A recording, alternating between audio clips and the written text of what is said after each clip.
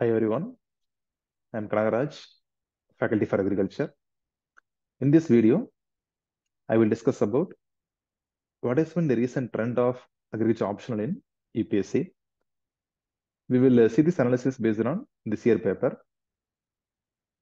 At the end of this session, you can able to understand how to cope with the recent trend in the agriculture optional, and I will give you idea and a suggestion regarding how to prepare for next year mains, 2025 mains.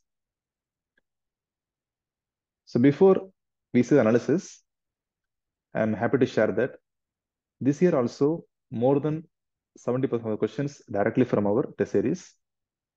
And for the last 9 years, it has been more consistent. So regularly from our test series, more number of questions are directly reflected in the UPSC exam. And recently, I started one more test series for the 2025 mains. So if you are interested, you can contact on this number for enrollment. And recently, I updated the material. So it's a 2024 edition, a new edition. So this is the best selling and comprehensive material for agriculture in India. So you can find all the PVQs in the material itself. So if you want material, you can contact on this number. So let's see this year question paper. So this is the number of questions, so the distribution of number of questions based on the subject wise. In our paper 1, I divided the syllabus into 11 major topics. And you know the exam pattern. There are 2 sections in our exam in the UPSC paper, section A and section B. So we have to attempt 5 questions out of 8 questions. So there are 4 questions in the section A and 4 questions from the section B. So out of this 8 questions, you have to attempt 5 questions. So overall 5 into 50, 250 marks. But there are some conditions. In the section A and section B, 1 question is compulsory. So question number 1 and 5 are compulsory. So apart from the compulsory question, we have to choose one more question. So the pattern is either we can go with the 2 plus 3. So 2 questions from the section A, 3 questions from section B, or 3 plus 2. So this is the pattern. So before that, we need to understand, before selecting the question section A and section B, we need to understand what are the topics covered in the section A and section B. So there are totally 11 topics in our the paper 1 from agriculture. So the topics are environmental science, agronomy and cropping system, cropping pattern, then forestry, weed science, then soil science, nutrient management, irrigation, dryland agriculture, and soil and water conservation, extension, and farm management. So these are the 11 topics. So mostly for our section A, the questions are mostly from the first 4 or 5 topics. So from environmental science, agronomy, forestry, weed science, and soil science. And the remaining topics we can expect question in the section B. But nutrient management topic is a common topic. So sometimes we can expect question in the section A as well as in the section B. So this is our the pattern. The usual trend in our agri optional. So this year also they followed the same pattern, and mostly the questions from the. So this year instead of the nutrient management topic, they asked it in the section A itself. So in the section B, they asked only the question from 4 topics: from irrigation, dryland agriculture and soil and water conservation, extension and farm management. So the weightage is this year very high for those areas. So nearly 4 questions from the irrigation, 4 questions from the extension, 3 questions each from dryland agriculture and farm management. So in the section A, remaining 7 subjects in the section A. So this is the distribution of questions and marks. So based on that, based on the number of questions, the marks also very high. The weightage is high for the last 4 topics. irrigation, dynamic leaching and saline water conservation, extension and farm management. So this is a usual pattern. So no change in this pattern. Every year they follow the same pattern. Slightly maybe in some year they ask one or two questions extra from other areas, but no major change in the pattern. So in general, we can expect from all the topics, we can expect at least two questions, one big question and one short question. So this is compulsory from every topic. But what is the recent trend in our Agri optional? So for the last 4 or 5 years, they follow a trend. The questions are split. So when they split the questions, there are advantages and disadvantages. So they ask sometimes 2-3 topics in the same question. When the questions are split, so we get the idea how to approach the question. If they ask question like, what do you mean by conservation agriculture? Discuss the principles of conservation agriculture and write about the various practices. If the questions are split in this way, we get the clear idea how to approach this question. We can easily frame the structure. So first we can define what is conservation agriculture, and then we can discuss the principles one by one.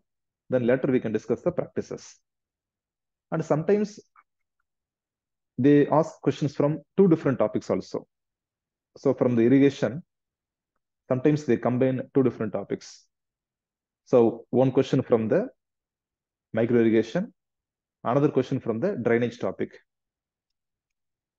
So the advantages are we can able to create the proper structure. At the same time, when the marks are split, so we can able to score high marks because the topics are entirely different. So when they split the number of questions, more number of questions are coming in the question, so we can, and the marks are split, so automatically there is a chance that we get extra marks. But the problem is in this type of question, we need to complete the entire syllabus, because when the questions are split, then there is a chance that they ask all possible questions from a particular topic. So you will see in the question paper, you can see more number of questions. So they leave not a single topic. So they try to cover all the topics in the syllabus. So this is a major challenge for us. So we cannot skip here. That's why repeatedly I'm telling that during my class also. We cannot even miss a single question, okay, single topic in our UPSC syllabus. So every syllabus is important because the questions are split. So this has been the recent trend. And another major trend in our UPSC recently. So for the micro topic analysis, we need to, okay, while going through the syllabus, we need to cover the entire syllabus. Okay, I told you now. So that's why I'm always, okay, I'm recommending you to refer on comprehensive material for the entire Agri optional. Whether if you're following the standard reference books, or you can follow on comprehensive material. So in our material that covers the entire syllabus thoroughly.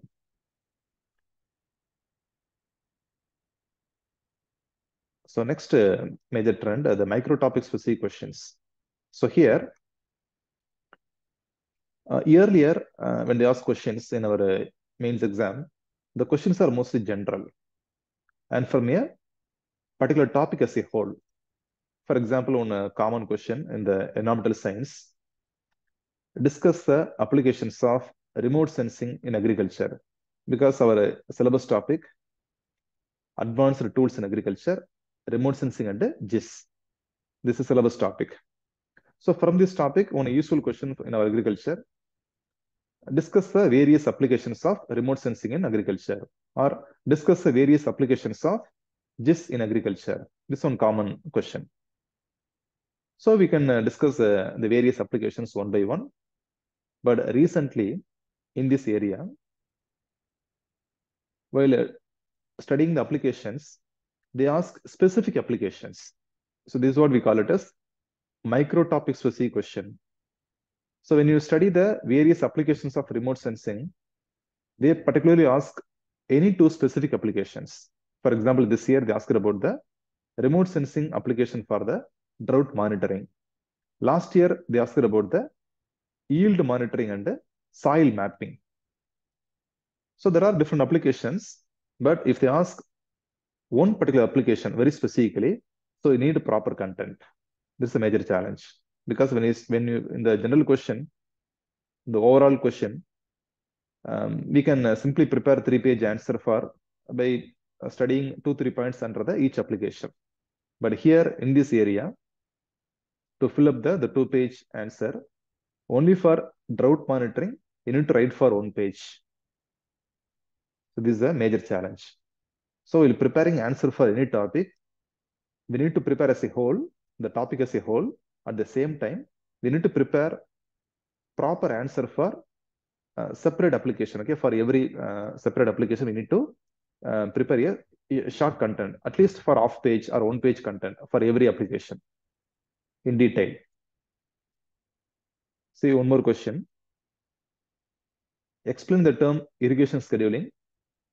Elaborate the criteria for the IWCP method and the merits and demerits.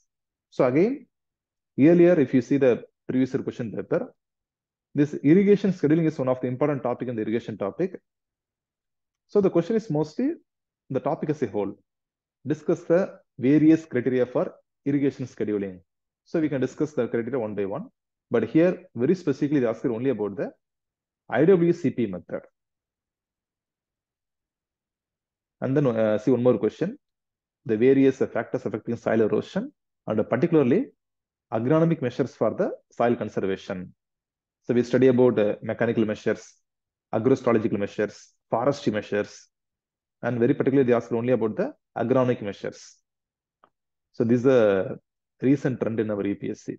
The micro topics will see questions. So when you prepare a particular topic, you need to prepare the topic as a whole. At the same time, you need to prepare a proper content for even the subparts of the question. Then only you can manage these type of questions. And because okay, some of these questions are 20 marks questions. So for 20 marks, they give 3 pages in Agri optional. So you need to fill up for 3 pages. And another trend in our UPSC recently, the crop specific questions. So usually in our paper 1, in the agronomy area, we have a POP, package of practices for various important croplands. Apart from that, we can expect crop specific questions in the weed science. So recently, they're asking a specific question, crop specific question in the weed science area. So how to control the weeds in the soybean, sorghum, maize. So we need to study the weed management practices for specifically for those croplands. So under the weed science topic, mostly we cover in general. So what are the various methods available for various croplands? But we need to study specifically for individual croplands, at least for important croplands. I will tell you the important croplands in our agronomy area. So mostly the rice, wheat, maize, sorghum, pearl millet, groundnut, soybean, and then mustard, chickpea, sugarcane, cotton. So these are the important croplands. At least okay, for these croplands, we have to cover the crop specific questions. And one more topic, irrigation. So in the irrigation also, we can expect a crop specific question from the topic irrigation scheduling. So write about the irrigation scheduling for the any particular cropland. And then again in the nutrient management topic also, we can expect a crop specific question. So we need to ready for that. So apart from covering the POP, package of practices for various croplands, we need to prepare crop specific questions for these topics also. In the weed management, irrigation and nutrient management. Then one more topic, forestry. So in the forestry area also, they will ask the forest tree specific questions like a neem tree, sal, teak, bamboo, casuarina. So those questions are also possible. And recently there is one more question from okay, the irrigation topic, calculation. So I will release a separate video regarding this calculation in the irrigation topic. I will explain the calculation. So this is the recent pattern over UPSC. So how to cope with this recent pattern? So while studying a particular topic, always my suggestion, repeatedly I'm telling my students that you need to cover the entire syllabus. So syllabus completion is very important. So if you are preparing based on the PYQ, referring PYQ is okay, but don't prepare entirely based on PYQ. First to cover the syllabus, and then after covering the syllabus, take the PYQ and see how the pattern. Okay, they are asking questions from the particular syllabus. This is the correct approach. And for the covering the entire syllabus, you need to have a proper study material. If you are referring my material or some reference books, so try to prepare proper short notes for every topic in the syllabus. And while approaching the syllabus, you need to analyze the micro topic specific areas. For example, so in my test series, actually, I'm providing this micro topic specific analysis. That is, okay, if you are, because in our syllabus, they have given just one line. So what are the various dimensions possible in the particular area? For example, in our syllabus in the soil science, they have given physical properties of the soil. So for the physical properties, what are the areas we have to cover? We should determine. So for the physical properties, we have to cover soil structure, soil texture, soil water, soil temperature, soil air. And again, within the soil texture, the possible questions are, so what are the features of the soil texture? What are the different classification and the structure? So what are the different structural types in the soil classification? And then what is the genesis of the soil structure? What are the factors affecting it? And what is the difference between the soil texture and the structure? So you need to analyze in this way to cover the micro topic specific questions. And for the crop specific questions, I already told you, you can refer in the paper 1 area, you can refer for the weed management, irrigation and inter management. And for forestry, you need to prepare at least for important crops. So I hope this video will be useful for you. Thank you.